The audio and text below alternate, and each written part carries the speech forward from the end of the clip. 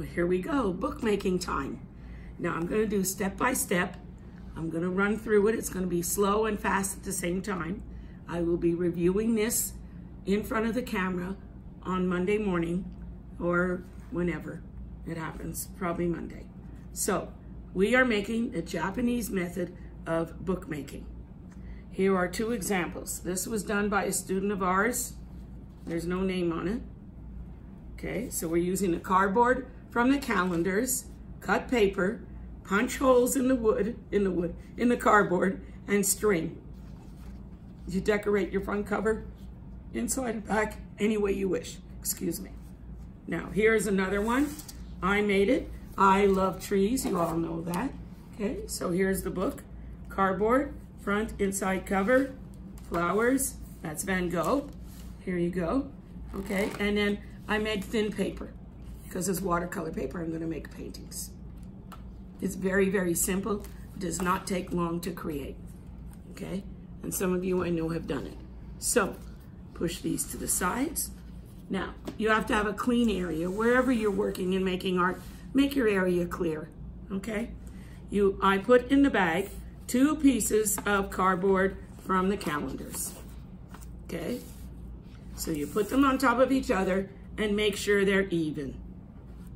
You don't want one bigger than the other. You might have to cut, okay? A hole puncher. There are different kinds of hole punchers. There's the 3-1. There's a 2-1. There's a single. And there's probably many more that I don't know about. Okay, so you're going to take your cardboard, and I use the 2-1 because my hands, it was hard to push this down. So I put the cardboard in here and punch down, okay? And I did it here. Now, if you want to make more holes, you can. Anything you want to do is okay, as long as it comes out looking like the Japanese method of a book, okay? Now your paper. Your paper is a little tedious. So I took white paper that I sent home with you. I ripped it because I want to have that edge.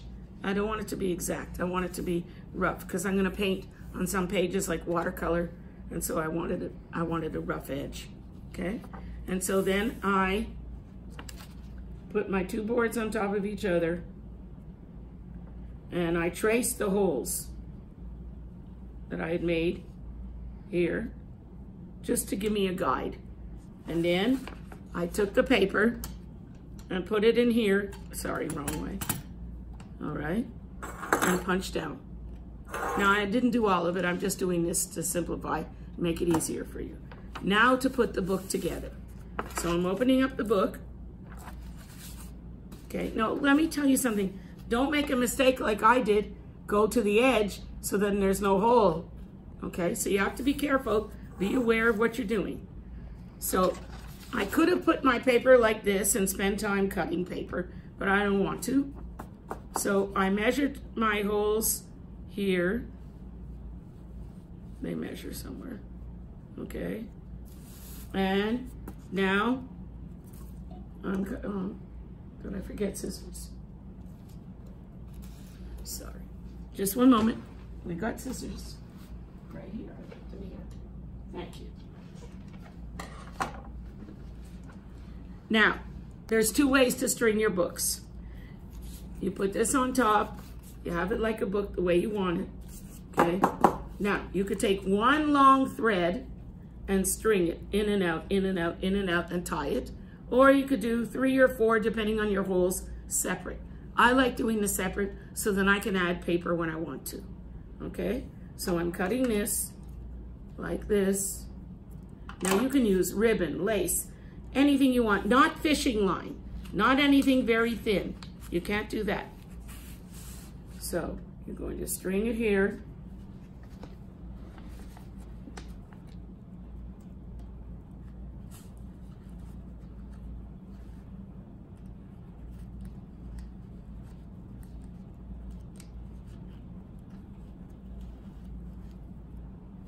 And here. And then you have it. And you tie it. Hold on, it got wrapped.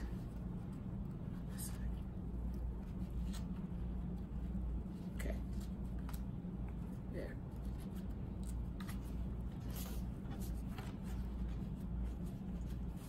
And here you go.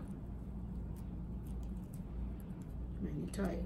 Now I see some paper sticking out, so I will probably trim after. Okay? I'm not tying this totally. I'm not doing all the holes now because I want to add more paper and everything, and I just wanted you to know what to do. Okay? And that is your journal that you're making. It's called My Art Journal. And thank you very much.